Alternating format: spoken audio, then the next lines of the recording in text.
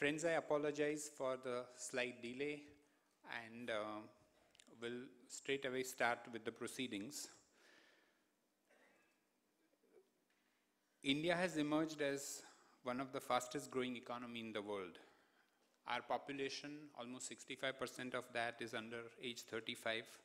We are the second most populous market, a country endowed with natural resources, almost 10 out of 12 or 13 seasons. We are a technology powerhouse built on the foundations of liberal democracy, civic nationalism, and socialist economy. On the other hand, we have jobless growth for quite a few years now. Bad monsoons in last few years, shaky exports, banks rancid with NPAs, stagnating industrial production, government interest burden almost equal to the corporation tax that it collects, and the Reserve Bank having a divergent view on growth, inflation, interest rates. So we can see that the challenges are many. A finance minister in India would want to start and fuel two virtuous cycles through any budget. One would be to have moderate inflation, low interest rates, and higher investments. And the second cycle would be demand generation, which will put money in the hands of the people, which could be used to spend. This budget seems to be an attempt in that direction and aims to deal with interconnected challenges that our nation faces. For example, nearly 13 lakh crores of projects are stuck up for various reasons, and if they are unlocked, it could result in lower NPAs, create more jobs, and therefore create demand. Faced with more and more non-plan expenses such as one rank, one pension scheme, the pay commission recommendation, mounting interest, and the FM still wanting to keep the fiscal deficit under 3.5% of GDP, in spite of the Asmani and Sultani headwinds, the challenges are still many. In this backdrop, what is the best that an FM could have done on the direct tax proposal side? Well, Mr. Jaitley has presented one of the longest set of direct tax changes in recent times, apparently more than 100 changes in this budget proposal. This evening, we are here to understand the nuances and implications of those direct tax proposals.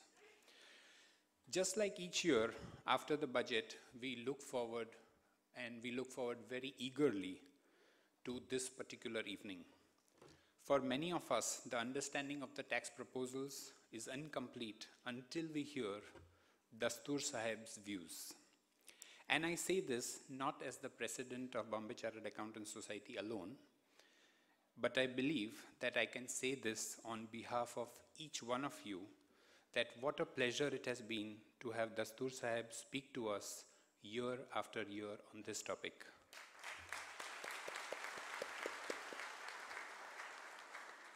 Mr. Dastur needs no introduction, and I literally mean it, because each one of us is here for that one reason, and that is the speaker of the evening. In today's connected world with so much information, so much knowledge pounding on us, what we look for is wisdom. And that is the reason why this lecture has remained a bright spot, in the words of the finance minister, for all those who wish to draw from the tremendous experience of one of the finest tax expert, an amazing professional, and an exemplary human being. Ladies and gentlemen, hold on. This is Mr. Dastur's 28th lecture, and I can only say on behalf of all of you that we are so very grateful to have you with us this evening.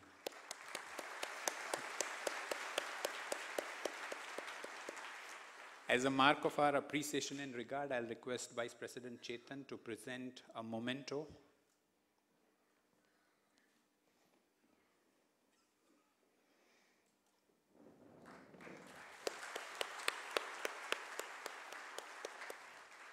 And as I request him to deliver this lecture on the Finance Bill 2016, I request all of you to give him a very thundering round of applause.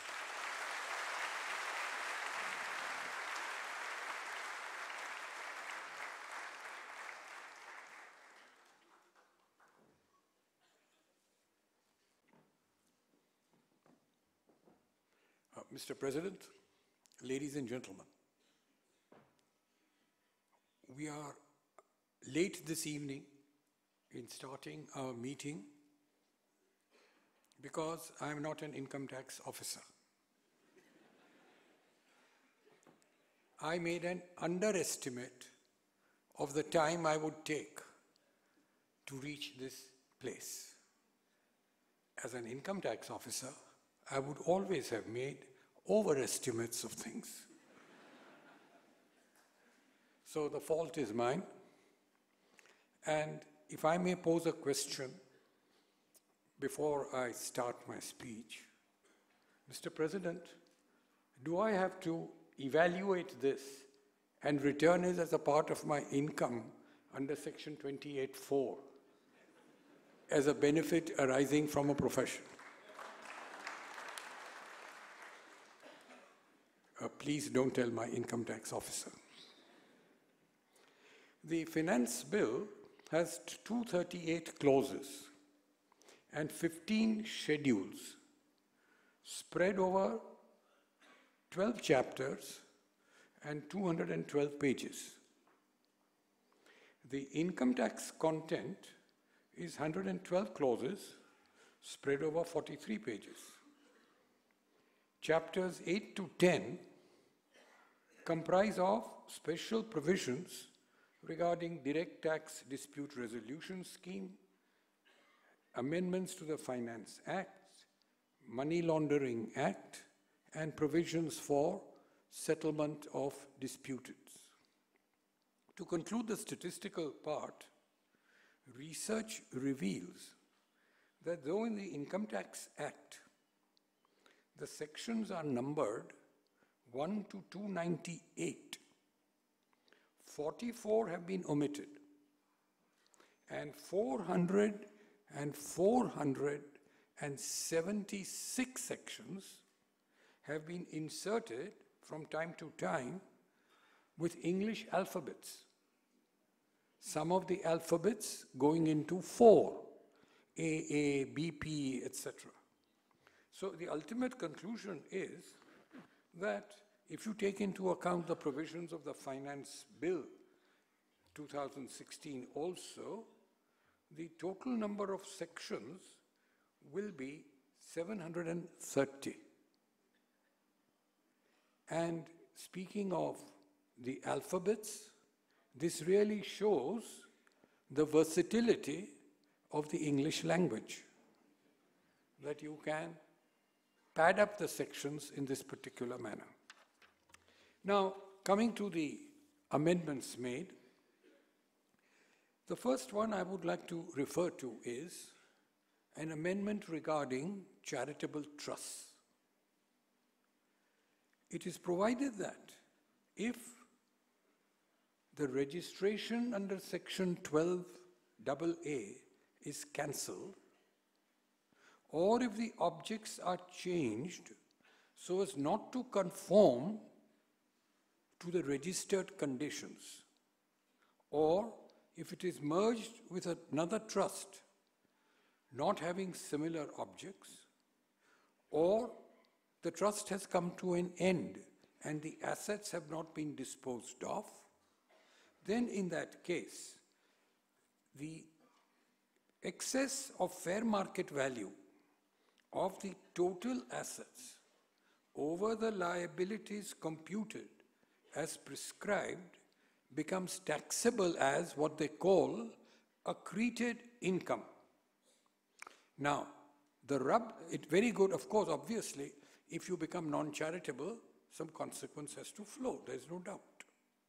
But even if the registration is cancelled, this consequence will flow, and the consequence is that you have to pay, the trust would have to pay within 14 days of cancellation the amount of tax on the accreted income calculated at 30%. Now, today you are aware, cancellation of registrations is rampant because the proviso was added in Section 215 saying that if you're for a general public utility and you have a business then you will not be entitled to exemption. The commissioners have gone on to cancel all these registrations. And the consequence is that within 14 days you have to pay up the amount.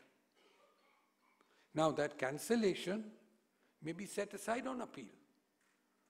But the law as it framed does not say that after the cancellation has been affirmed in appellate authorities, you have to pay up the tax, but you have to pay up the tax within 14 days of the cancellation.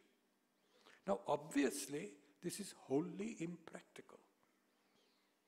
And there has to be some provision put in that mere cancellation would not attract the obligation to pay up the tax on the accreted income. One more thing.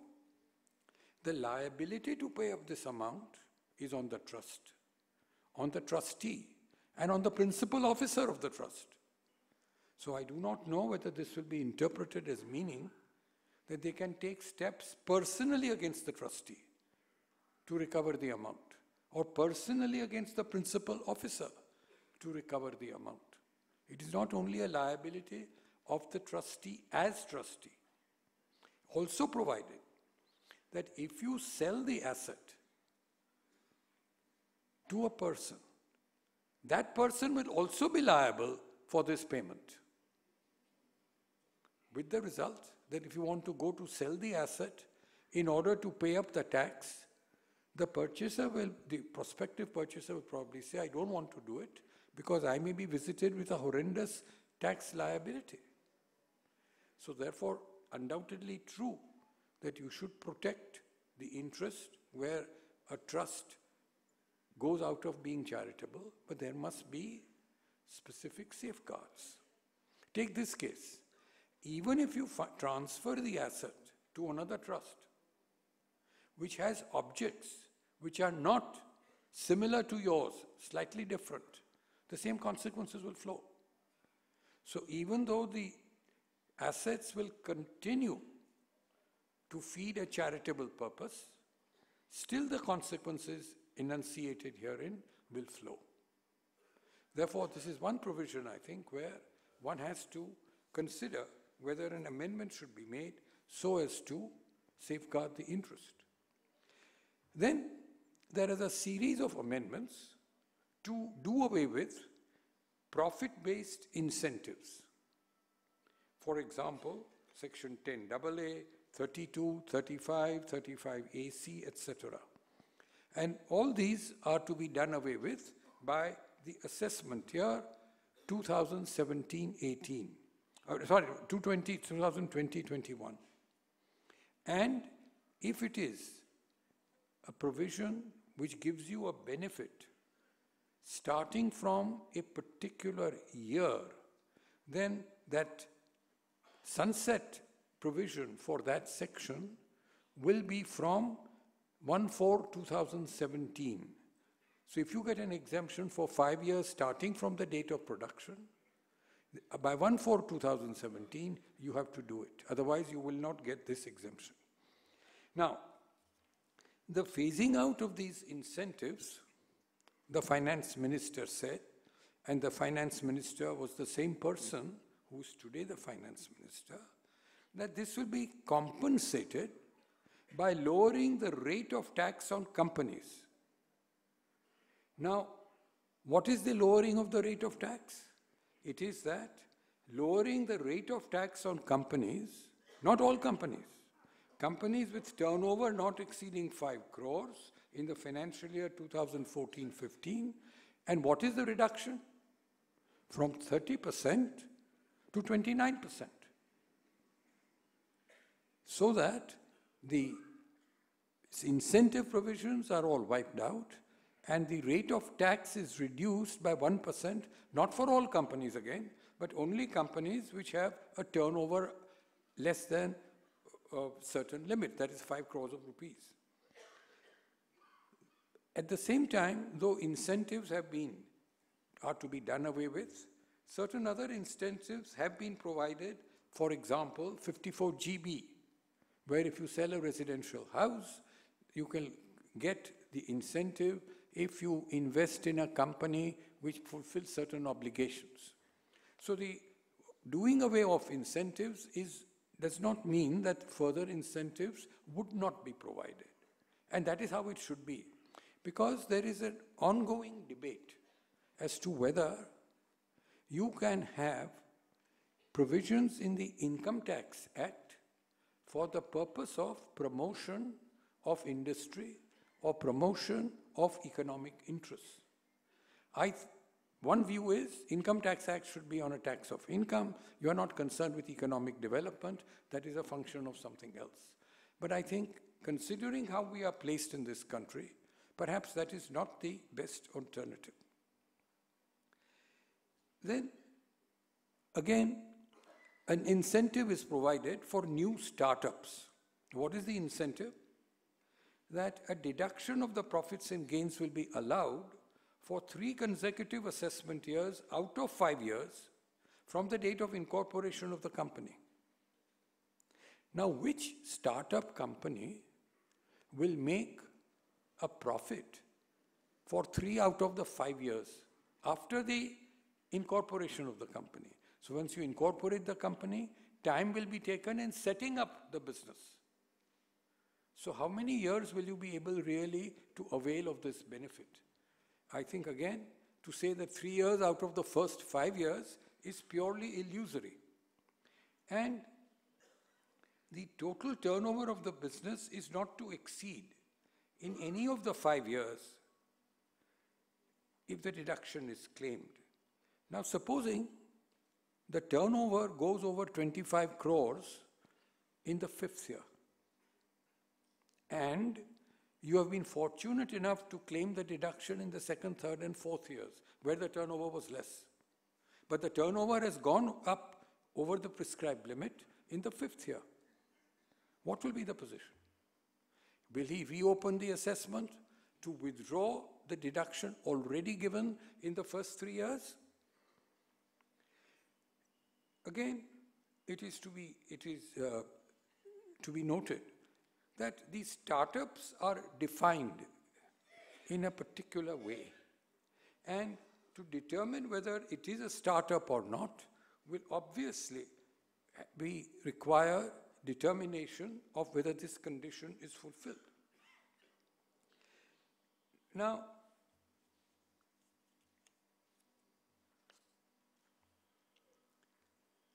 an example of a beneficial provision being turned on its head. Now let us consider there are certain provisions which are regarded as beneficial, but which could be used by the department to foist liability on the SSC instead of really being used as a beneficial provision. Take one instance. Section 32AC, subsection 1A, provides for a deduction where a new startup company, where in a case of a company, you have installed plant and machinery of a certain value.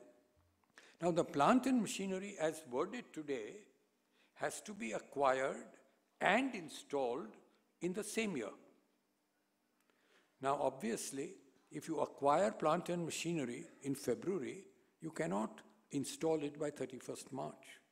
Now it is provided that, yes, if you acquire in an earlier year and you install it by 31st March 2017, you will get the deduction. Now, the officer may rely on this provision to say, because earlier the argument would be, this is impossible, this is a provision which could never have been contemplated by the legislature, so the condition of acquire and install must be read, acquired in such a year and installed before this particular date. But that argument will not be available because now the amendment accepts that the condition is acquisition and installation. Another example where a beneficial provision can be used to foist a tax liability is very important, and that is in 115JB. Explanation 4 has been inserted to provide that a foreign company will not be subjected to the provisions of section 115JB if that foreign company does not have a permanent establishment in India, or it is not required to be registered under any act. Now, this proceeds on the assumption that a foreign company is in the first place liable to tax under 115JB, the minimum alternative tax. But if you see section 115JB, it says it requires a company to prepare its profit and loss account as per the Companies Act, section 211, and to lay it before the annual general meeting of the company. Now, a foreign company will obviously not have any annual general meeting as contemplated in the Companies Act in India. So, per se, 115JB is not to apply and cannot apply in the case of a foreign company. Now, giving an exemption from the application of 115JB, the officer will say, the conditions are prescribed for exemption. You have not fulfilled these conditions, so you are liable to 115JB tax. Whereas, in the first place, 115JB is not at all applicable. Now, this is on the basis of the report of the AP Shah committee, which committee seems to have lost sight, even though brought to their notice, that 115JB can never apply to a foreign company. So in giving an exemption, you are, in other words, giving an opportunity to the officer to foist liability under 115JB on a foreign company. Again, under section 47, clause 13b, it is provided that if there is a conversion of a company into a limited liability partnership, then if certain conditions are fulfilled, there will be no charge of capital gains tax because it will not be regarded as a transfer. One of the conditions is that the turnover of the company should not exceed 60 lakhs in 3 years.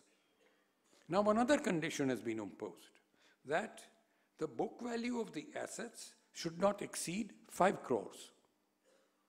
So it may be very difficult for a company which is to be converted into a limited liability partnership to fulfill these conditions. And if they don't fulfill this condition, officer will say there is a transfer and a capital gains tax liability arises. But the question is there at all a transfer when there is such conversion? As you are aware, the Bombay High Court has taken the view in the case of Techspin 263 ITR 345 that when a partnership firm is converted into a limited liability company under Part 9 of the Companies Act, there is no transfer, but it is merely the firm assumes a different form of a corporate entity, but there is no transfer between two people. So on the same footing, one could say that when under the Limited Liability Partnership Act, company is converted into a limited liability partnership, there is no transfer at all in law. But now that an exception is provided, that you fulfill these conditions and you will not be charged, it will not be treated as a transfer, the officer will say, obviously there is a transfer, because why else is an exception provided? This would of course be wholly contrary to the decision of the Supreme Court in the case of Madurai Mills, where they held that because there is an exception provided does not mean that in the absence of such an exception, tax would be payable. In that case, it was initially provided that when there is a dissolution of a firm, it will not give rise to a capital gain.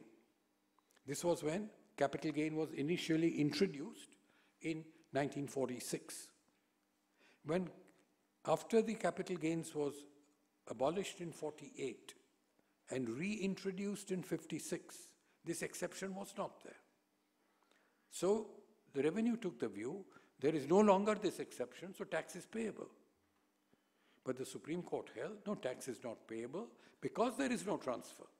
And if there is no transfer, merely because an exception is removed, you can't impose a tax. But this means that officer will probably take this view and it will have to be litigated. So before you provide an exemption, one must take into account whether it is necessary to, or at least say for the removal of doubts, so that it is not an absolute exemption, but only put in to remove doubts. If you don't have that language, then we are going to have a protracted litigation on this. Section 115QA provides for distributed income on buyback. It is regarded on buyback, there is a distribution of income. And up till now, it was stated that if there is a buyback under Section 77, capital A of the Companies Act 1956, now it is stated that this will apply whether the buyback is under 77A or otherwise.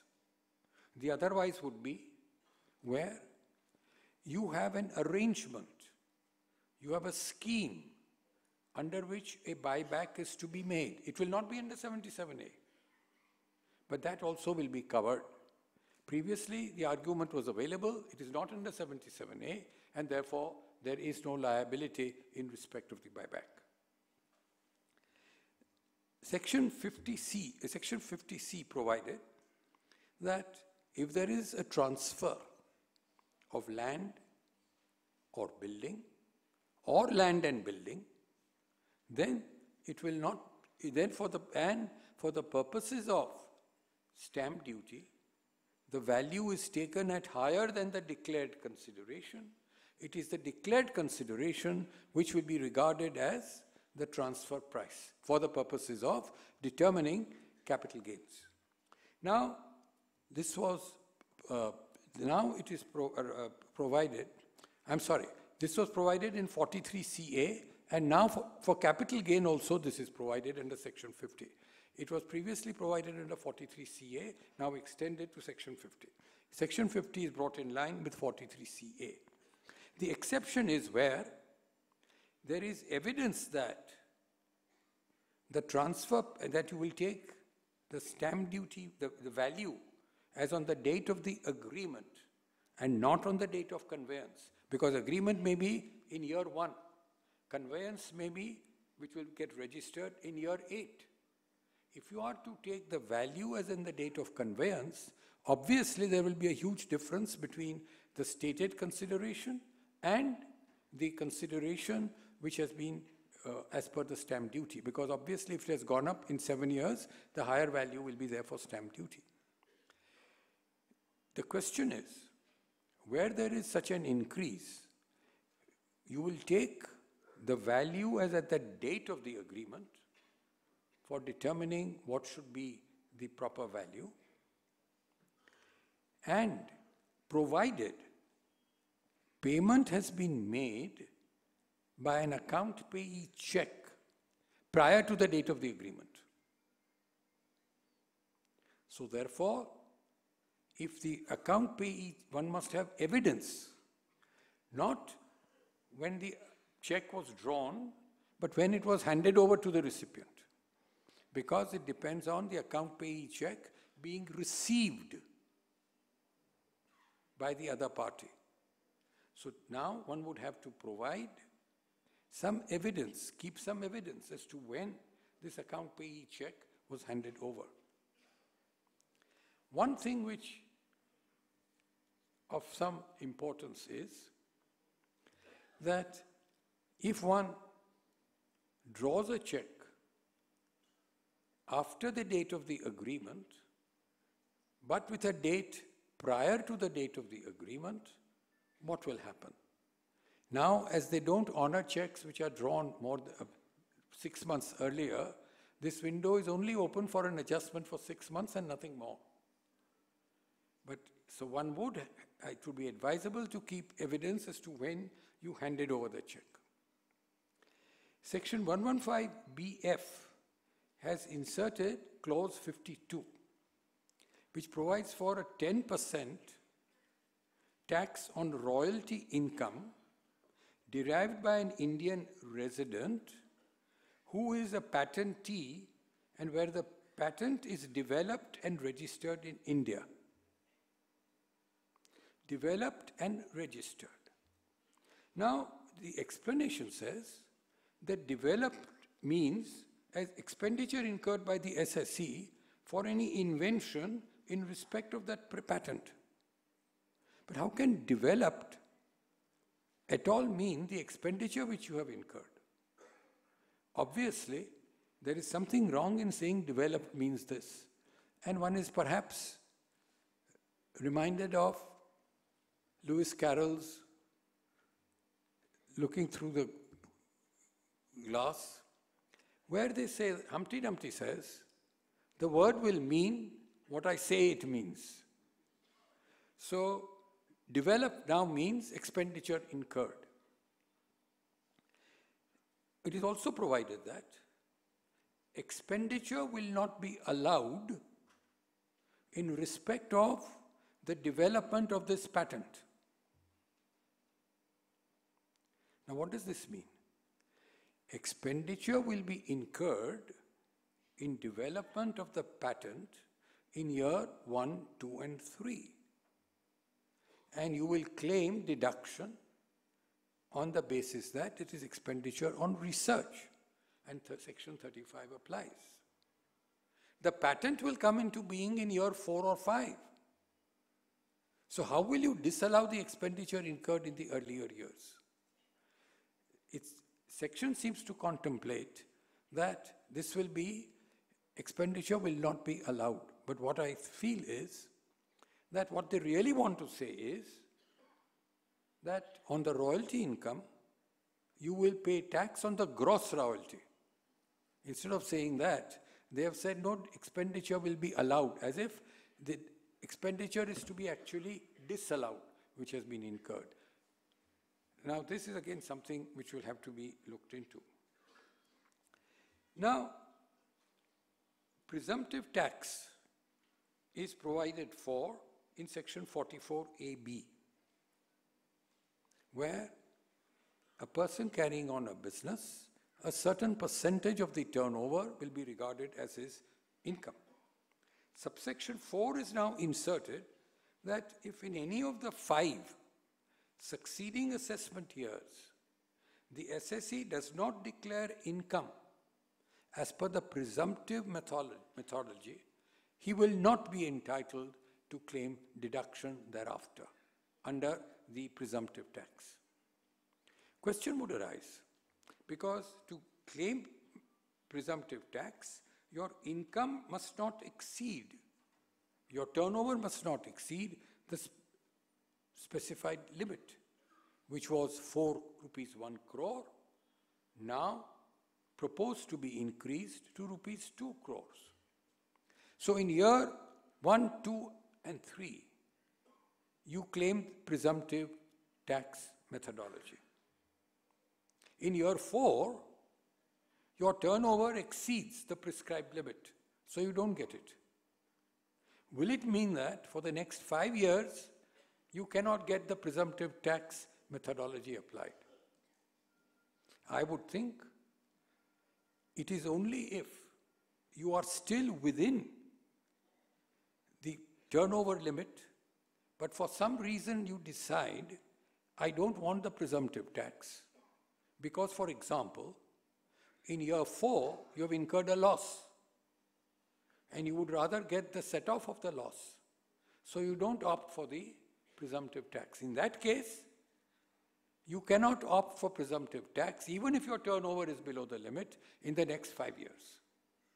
But not because you have actually crossed the limit, and it is not your action. It is not your decision. to take advantage of the presumptive tax methodology, but you are out of that section. Though as it is worded, it may even be extended by the department to say, you have not gone in year 4 under presumptive tax, so you cannot now claim it for the next 5 years. I don't think that would be right, but this is certainly a possibility.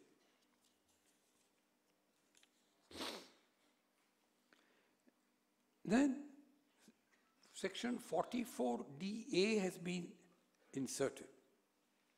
It enables a resident who is engaged in a resident who is engaged in a profession, but he enters into a non-compete agreement, then that amount would be regarded as his income chargeable to tax. The question is, would it be charged as revenue income or as a capital gain? The memorandum explaining the provisions of the Finance Act suggests that if the amount to be received by the professional is spread over 5 years or 10 years, not installments, but supposing it is said that the profession, he has transferred the right to carry on the profession to A, and he is to receive 3% of the turnover of A for a period of 10 years. The memorandum would appear to suggest that this will be assessed as revenue income. If he was to receive a lump sum of 2 crores of rupees, it will be subjected to capital gain. Now, this is a clarification regarding the assessment in the hands of a professional. But as you are aware, in section 28, there is an identical provision for a person who is engaged in business. And one may be able to apply the same logic that if one receives a payment, a person who is a businessman receives a payment, and that payment is spread over a period of years, it should be revenue income. If there is a lump sum payment, it should be a capital gain. So therefore now the professional is put on the same footing as the businessman, which perhaps is not wrong, because professions now seem to be conducted as a business. Section 143(1) has now been amended to provide that in making an intimation, the officer has wider powers than before. And all that is stated is that before, for example, if in the audit report it is stated that this expenditure has not deductible, but the assessee takes a different view and claims a deduction, the officer can add back that amount, even in an intimation. It is provided that he will communicate to the assessee his intention to do so, and he will consider the reply and make an assessment.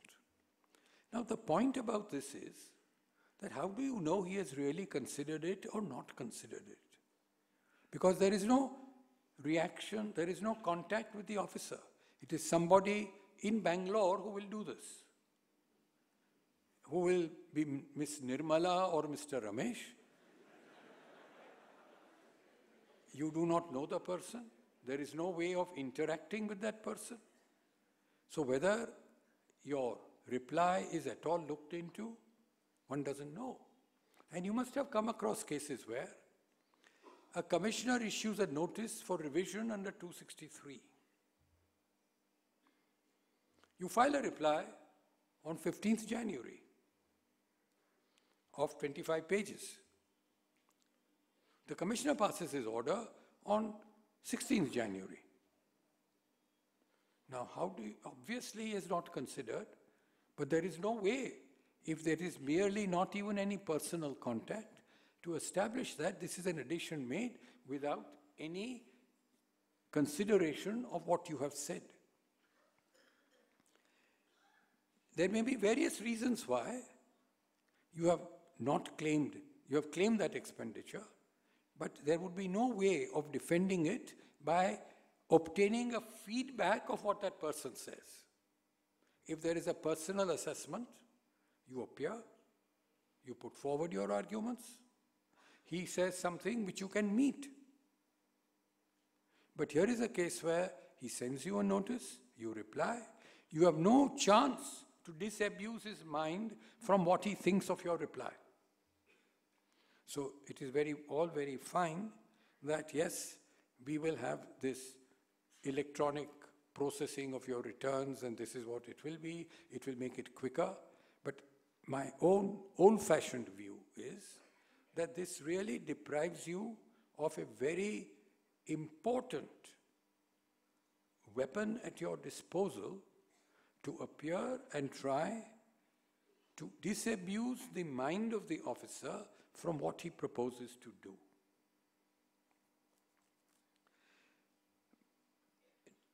The important thing here is, as you must have felt in practice, that you file a return, tax is deducted at source. But in this magical form 26 AS, that entry doesn't appear. So he tells you, this TDS, I will not give you credit. Now, you have filed a profit and loss account or an income and expenditure account in which it is specifically recorded in your computation of income also that the turnover of so much includes TDS of, let us say, 5 crores of rupees. He will take your turnover at 5 crores, determine your profit on that footing, but when it comes to giving credit for tax deducted, he will not give you credit for 50 lakhs of rupees because it doesn't appear in that form. If you tell the officer, please give me this credit, he will say you reconcile with Form 26. Now, how does the SSE reconcile with Form 26AS? How does he know what exactly the person who has filed the form, what exactly, which amount he has taken into account? You may have 5 dealings with XYZ company. Which particular item have they taken into account, not taken into account? Now, you will find that when they had initially introduced this position, it was provided that if Form 26AS is used, a copy of that form will be furnished to you if you ask. But today, if you ask for Form 26AS, he will not give it to you. Again, giving you the Form 26AS means you learn of what that particular person has deducted from everybody. So therefore, here again, to demand tax, where tax has been deducted at source, certainly is contrary to what the memorandum of explaining the provisions of the Finance Act says. Namely, at page 31, it says, promotion of culture of compliance. Now, would you like to comply with a provision where you will find that tax has been deducted and yet you will be asked again to pay that tax? Must you build some confidence in the SSE that he will receive a fair and proper treatment? Now, all this asking you to pay the tax without giving credit is clearly contrary to Section 205, which says that where tax is deductible at source and has been deducted, the SSE will not be called upon to pay the tax. But yet today, he takes in your computation you have said rupees 5 crores tax deducted at source. He takes it as a part of your income, but still calls upon you to pay the tax because he doesn't give you that credit. And this has been upheld not only by the Gujarat High Court, the Assam High Court, and the Karnataka High Court, but by the Bombay High Court in Yashpal Sahni versus Rekha Hajarnavis, 293 ITR 539, where they say that if tax is deducted, the assessee will not be called upon to pay that tax. Now, should not the finance minister issue strict instructions to his officers to comply with the provisions of the Act in these rudimentary things? As I say, I don't know about what you feel, but I feel it is extremely frustrating for an assessee not to get this credit. Now, why does he not get it credit? If you are a professional and you keep your accounts on the cash basis, you will return that income in the year in which you get the payment. But that Form 26 EAS will be on a mercantile basis. You have sent a bill in year 9-10 or whatever it is, 15-16. You get payment in the year 17-18. You will return it in 17-18. And you will claim credit because you can claim credit in the year in which you offer the income. But that Form 26 EAS will have it in 15-16. How do you know where he has returned it? So, my earnest appeal would be that it is these things which have to be sorted out to create confidence. Because, as a professional person, you may often find the assessee asking you, should I do this or I should not do it? And I don't know whether a weak professional person may think that why should I ask him to comply with the law if there is going to be some injustice done to him in the ultimate analysis. So to infuse confidence, all these irritating matters should be sorted out. And you will find even the Commissioner of Income Tax would not respond to this complaint that you make. Now, unless you tone up your administration, this will not be possible. It is very good to say, we have this electronic things done, therefore you don't have to visit the tax office. But supposing I want to visit the tax office, what do I do?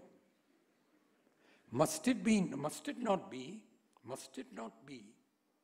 that an assessee should have an option of stating, I don't want electronic processing. Please issue the notice to me and I will attend.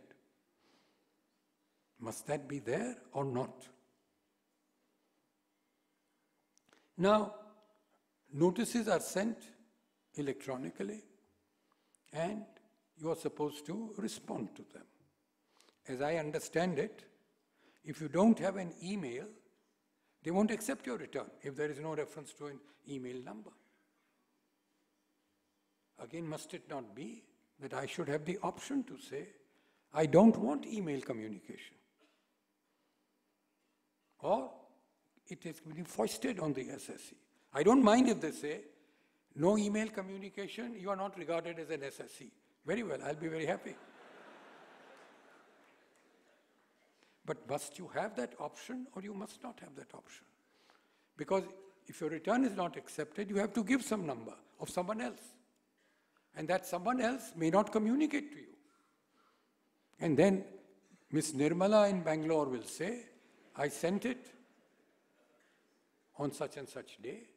I have received no reply, so I proceed to make the assessment. Therefore, I feel these are matters which require to be ironed out and sorted out.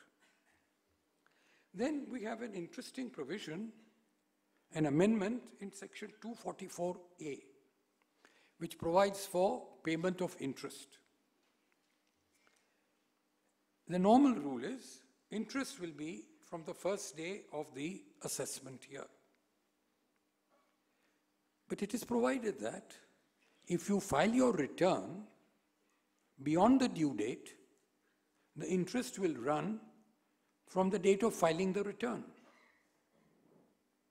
Now, advance tax has been paid in the previous year. You have the money.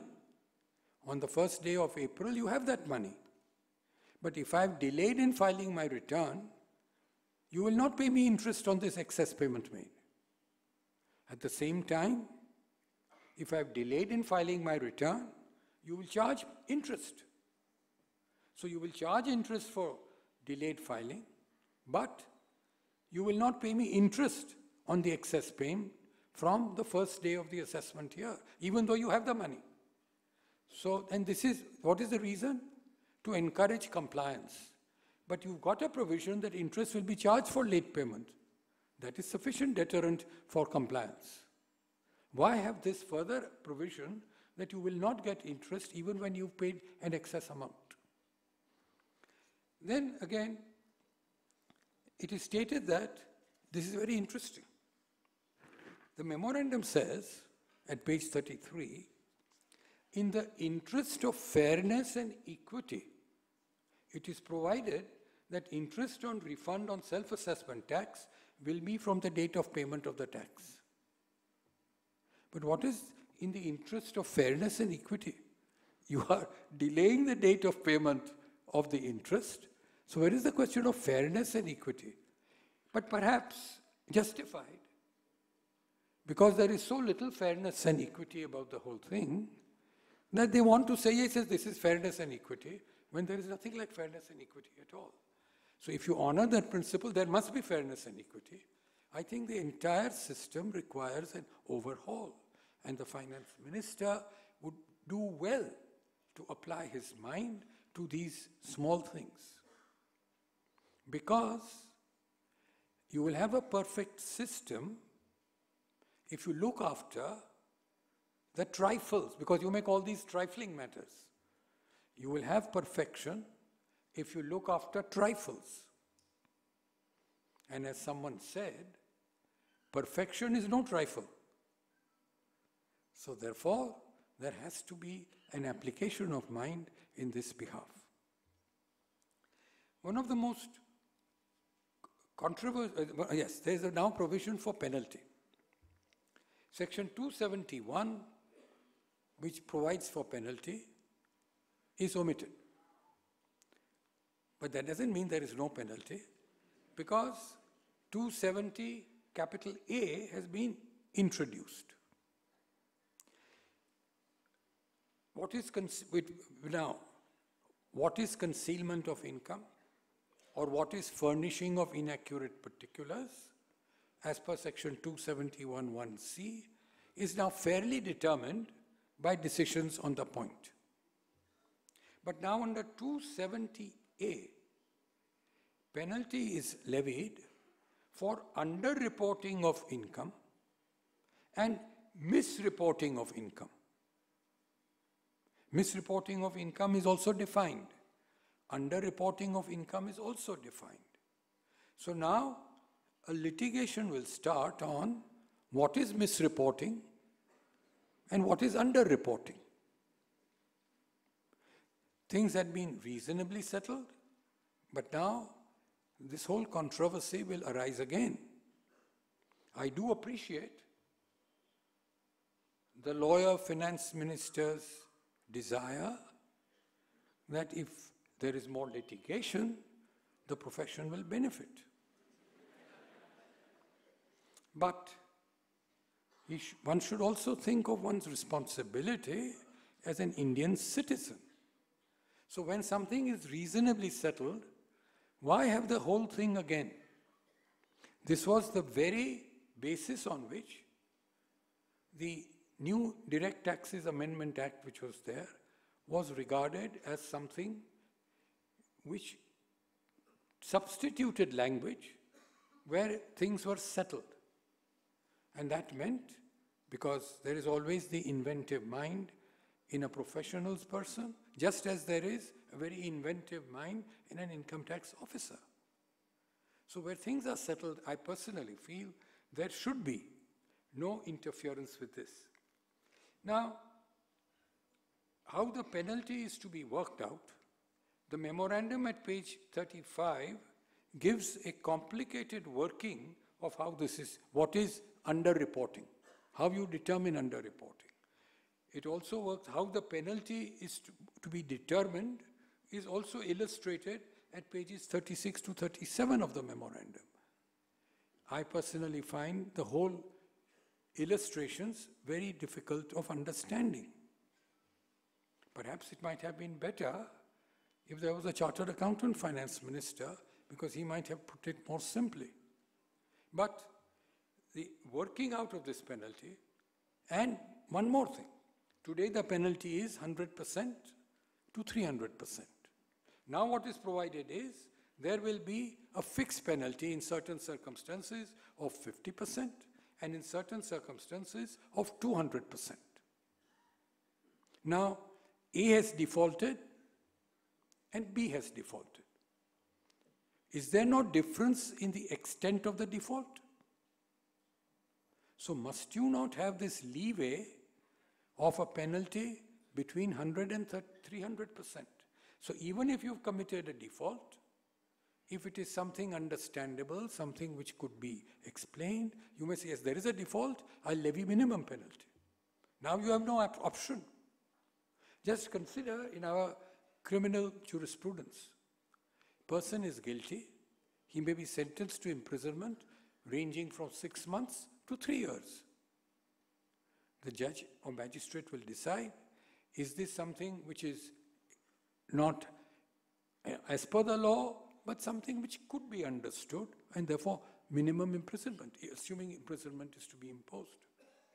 But now with a fixed, again it is stated that this is to reduce the discretion of the officer and to provide for a fixed penalty.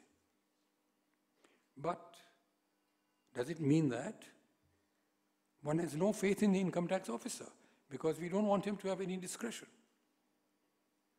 So surely there should be a minimum penalty and a maximum provided, so that depending on the extent of the default, the penalty may be levied.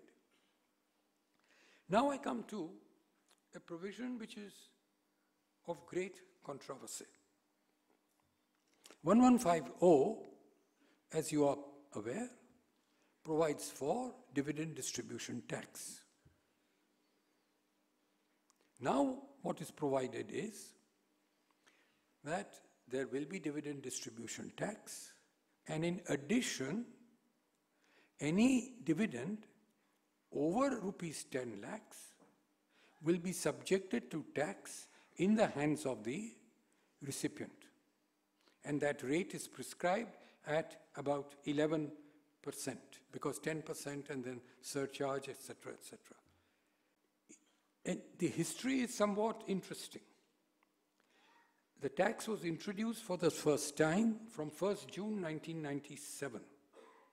And it was provided that the DDT will be 10% without surcharge. This was increased by the Finance Act 2000 to 22%. Again, reduced by the next year to 10.2%. So obviously it was found that 20% dividend distribution tax is too much.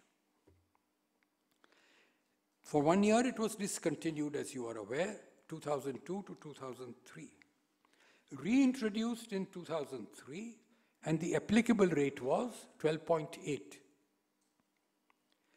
which was enhanced by the 2007 Act to almost 17%. And the Finance Act 2014 made it 20%, and 2015 Finance Act made it into 20.5%. Now, in addition to this DDT, which is now 20%, a little more than 20%, the recipient of the dividend will also have to pay tax. Further, expenditure incurred on earning the dividend is now disallowed. And you must have noticed in some cases, the officer magically very often works out the extent of what is the expenditure or earning the dividend at much more than what the dividend is earned. So, if you take the position that let us have the position prevailing in June 1997, before this was introduced, there would be no DDT, there would be no disallowance of expenditure, because 14A was introduced much later. And perhaps, if you work it out, the tax liability would be lesser than what it is now with DDT and disallowance under 14A and the tax now introduced on dividend income in excess of 10 lakhs. So just work out the position in June 1997, what it would have been if you had that law, and what the position today is. And please note, this does not take into account the tax paid by the company on its own income. Because what is dividend? Company has paid tax on its income. It distributes it to the persons who are entitled to it. They again pay tax on it. To some extent, one may say, perhaps not strictly within double taxation, but yes, a double taxation on the income of the company, which has already been taxed when it comes into the hands of the shareholder. And if you find that under the June 1997 disposition, I would have been better off, then certainly this is a matter which requires serious reconsideration. My very efficient juniors have worked out this, but I am afraid because of the Copyright Act, I cannot share the illustration with you. Then, now we come to certain chapters which have been inserted in the Finance Bill. One is Chapter 8, dealing with what is called equalization levy. This is based on the recommendation of the OECD Committee on BEPS. As per clause 162, where a non-resident receives from a resident who is carrying on a business or profession, or from a non-resident having a permanent establishment in India, a sum for rendering any specified service, an equalization levy will be payable at 6% of such consideration. So if the resident pays to the non-resident for the specified service, he will have 6% on that amount will become payable as an equalization levy. Now the officer will find it difficult to locate that non-resident. So the obligation is on the person paying the amount to pay this 6%. If he doesn't pay it, he can deduct it from the payment to the non-resident. If he doesn't do that, he has to pay it personally. Specified service is defined as online advertisement and any other service which may be notified. The problem lies here, because tomorrow, or not tomorrow, perhaps in the next budget, they may specify various other services. For example, you want an opinion on English law or American law. So you approach a barrister or a solicitor in the UK to give his opinion. He will be a non-resident. He's rendering to you a specified service. So you will have to deduct from his payment 6%.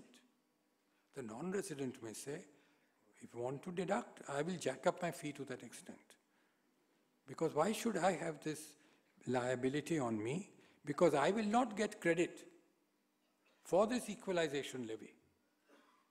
Why will he not get credit? Because clause 50 in section 10, now introduced, says that this will not be included in his total income, the equalization levy. So if it is not included in his total income, it will not be part of his income. If it is not a part of his income, he cannot say that there is double taxation on my income. So he may get no credit for it, and yet it will be the responsibility of the resident availing of this service, unless that non-resident has a permanent establishment in India, to bear this 6% levy.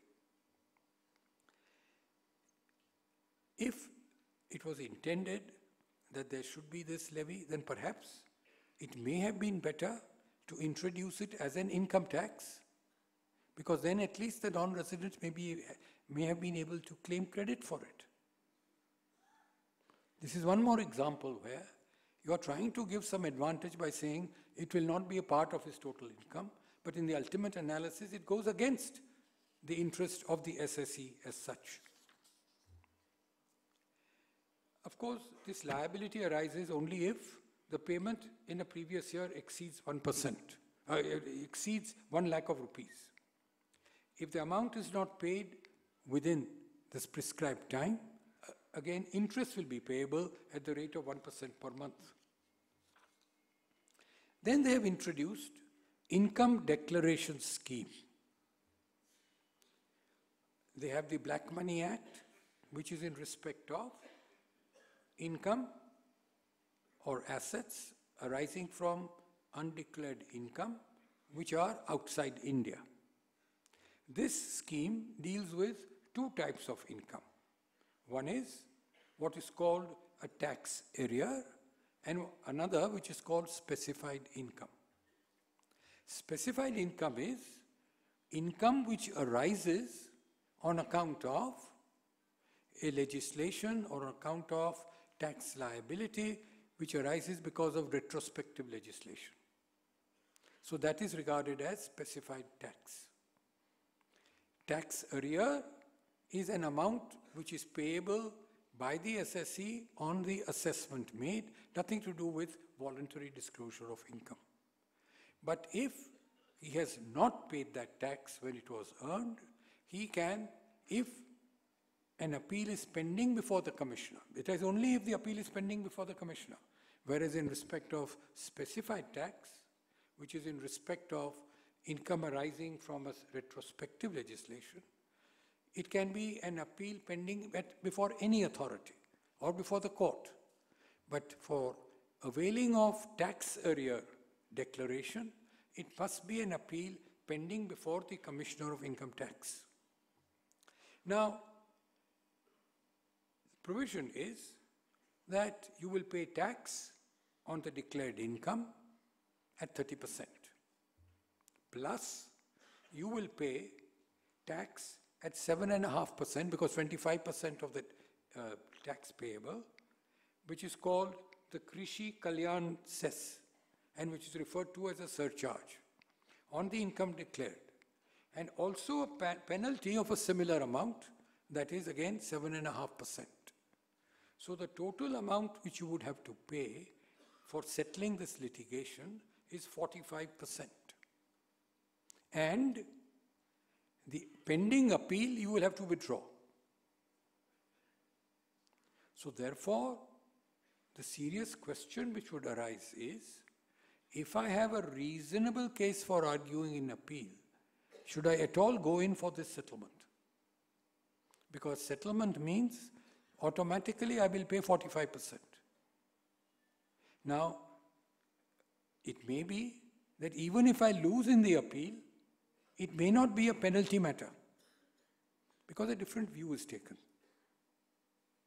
Though, of course, now, under the new provision, where they say misreporting or underreporting, what will be the consequence is something which will have to be worked out. But what the point which I'm trying to make is that a person may be slow to avail of this because he has to surrender whatever is done in the assessment. He has to pay interest, and he has to pay, in addition, penalty. Now, the odd situation is this. If you don't pay the tax and the interest and the penalty, then the declaration made by you will be treated as if it is not made, which would mean forget the declaration. But the law says that that if a notice is issued for filing a return and we don't include this amount, he can proceed to make a reassessment. So he would issue the notice on the basis of the declaration as made. obviously, because otherwise he has no information. Yet, you will regard that the declaration as not having been made. Declaration not made, but the law permits you to rely on it to issue a notice for assessment. Again, if the tax is not paid, it is provided that the declaration will be void. Now, if a declaration is void, again, you cannot have a look at it. But the law provides that you can still have a regard to it, even though it is supposed to be non-existent, even though it is declared to be void. One can only say that it illustrates the frustrating feeling that heads you win and tails I lose. Because you have not paid the tax within a certain period of time, your declaration will be regarded as non-existent, but steps still taken to recover tax on the basis of the declaration. Further, there is an interesting point. Section 190, the proposed clause 194(2), which is to be inserted, says that where no tax, surcharge, and penalty has been paid, it will mean that the declaration is non-existent. Please note the word no tax, surcharge, and penalty. But supposing you have paid 10% of the tax, will your case come within 194(2)? It is not a case where no tax has been paid, but you have not paid the full tax. So again here, if they want it to be effective, they have to provide where the full tax penalty has not been paid, and not where no tax, surcharge, or penalty has been paid. The interesting point here is that the Benami Prohibition Act,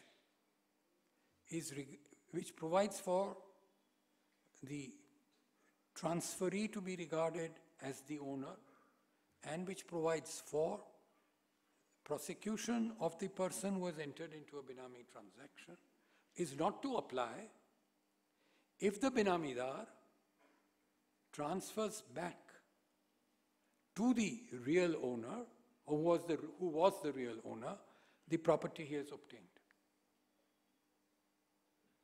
Now, a question may arise, when he does this, will the officer say that you have transferred back this asset, therefore 56(2)(7) applies, because you have transferred back the asset without receiving any consideration,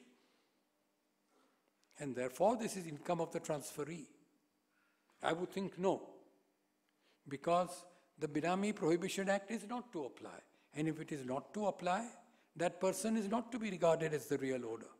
So he's only giving back something to A which belongs to A. But nevertheless, there is a possibility that if the Benami transfers back the property to the real owner, there may be a question raised on the applicability of section 56(2)(7)(a). Then there is also a parallel between the Black Money Act and in this Act. Some similar provisions are there, but under the Black Money Act, the amount which is to be paid would be nearly 90% of the undisclosed foreign income, whereas under this, it is pegged at 45. So therefore, one would say that insofar as Indian undisclosed income is concerned, it is treated with kid gloves in a way compared to what it would be if it was a foreign amount. Then there is, as we have said, the dispute resolution, where you have already stated you paid the specified tax and you paid the tax accrued on the income, and what is the consequence. Finally, I would like to refer to just two things. Section 2, the clause 223B proposes to insert by clause 3 that communication of data and documents through electronic mode will be regarded as a hearing. Now, how can you regard communication of something through an electronic mode as a hearing? This is of determining whether he has actually applied his mind to you.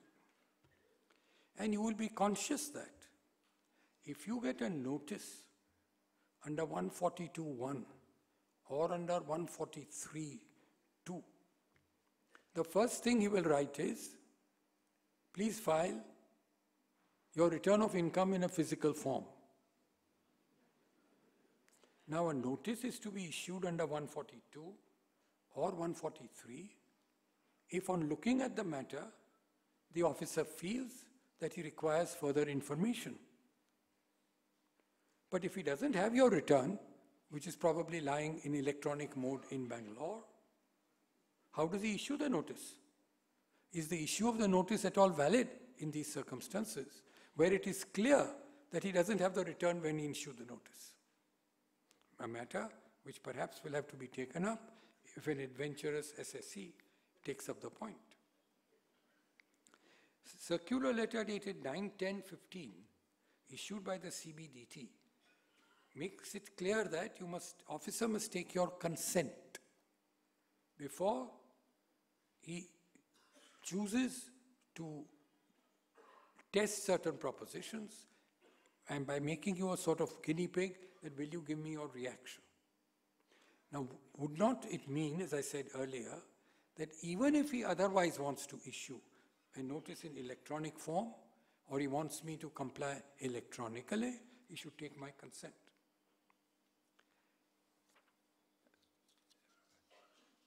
One matter I may refer to, the memorandum in explaining why 10% tax is levied where you have dividend income in excess of 10 lakhs, says at page 4 that the dividend distribution tax is 15%. And therefore, a further tax is to be levied. But the dividend distribution tax is 20%. The memorandum calls it 15% to justify the further levy of tax on dividend. Is that a misreporting? Or is that an underreporting? And should a penalty be charged on the person who prepared the memorandum? One question which would arise is, if this bill is to receive some sort of a title, what would you call it? A suggestion, just a suggestion, is that this is a rationalizing bill because it provides for rationalization of Provident Fund, Pension Fund, and National Pension Scheme. It says rationalization of time limits for making an assessment and recomputation. It speaks of rationalization of time limit for making assessments in such cases. It speaks of rationalization of provisions relating to the Income Tax Appellate Tribunal. It speaks of rationalization of tax deducted at source. And lastly, it refers to rationalization in respect of Section 50C. Rationalization, yes. But are the provisions, or do they have any rationale or rationality, is a matter for you to decide. Thank you.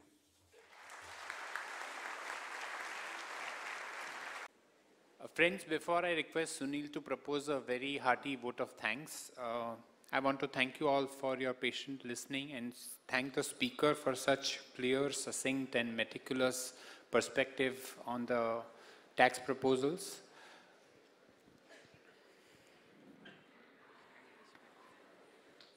I'll need only 2 minutes. I'll request participants to please be seated for 2 minutes. The first announcement is about the lecture meeting on indirect tax proposals from the budget to be held by Mr. Vikram Nankani, Senior Advocate. This will be held on the 10th of March 2016 at the IMC. Friends, BCAS, jointly with the Chamber of Tax Consultants, is organizing the 3rd Youth RRC at Igatpuri from 17th to the 19th of April. This is especially targeted at young professionals up to the age of 40 years, and the first 2 editions have been an extremely successful events with a lot of opportunities for networking. The theme for this year is chosen to be the Startup India theme, and I would request you all to look at the announcements in the newsletter and subscribe to the event if you feel it's appropriate. Friends, over the last few days, BCAS has also undertaken a new initiative of recording short videos prior to the budget on the budget expectations, and even now on the views of the budget by various experts from various strata of the professionals. These videos are uploaded on the YouTube channel. I would request you all to kindly go through those videos and share your comments on that. They are small snippets of wisdom. The YouTube channel also has various lecture meetings, including the current lecture meeting, which was live streamed across various people. And I would request you all to be more active on the social media, because BCAS also recognizes social media as one platform through which the distances are narrowed. With that, I conclude my announcements. Now I would go to the pleasant task of proposing a very well-deserved vote of thanks to the speaker, Sri Dastur Sahib. As I stand before him to present thanks, there are various thoughts which float in my mind. Sir, should I thank you for accepting our invitation very readily, year after year? It's a 28th year, and we are indeed indebted to you for accepting our invitation very warmly every year. Sir, should I thank you for sparing your valuable time out of your extremely busy schedule, spanning across your professional life, and taking the time out from that to address a gathering of all of us? Or should I thank you for the masterly analysis which we have all witnessed over the last 1.5 hours? Sir, your analysis was full of wit and wisdom. It was a perfect reflection of the deep experience which you have gathered over more than 5 decades of your professional practice. Sir, your eye for detail and perfection was more than visible in each and every sentence which you spoke over the last 1.5 hours. Sir, I have no doubts in my mind that any amount of words to thank you would really be insufficient. For a fatherly personality of your stature, I would feel some English words will not be sufficient, and therefore I would not venture into really proposing a vote of thanks, but I would request all the participants to, and on behalf of all the participants, I would request a vote of respect by way of a standing ovation and a thunderous round of applause. Thank you, sir, for everything. Thank you.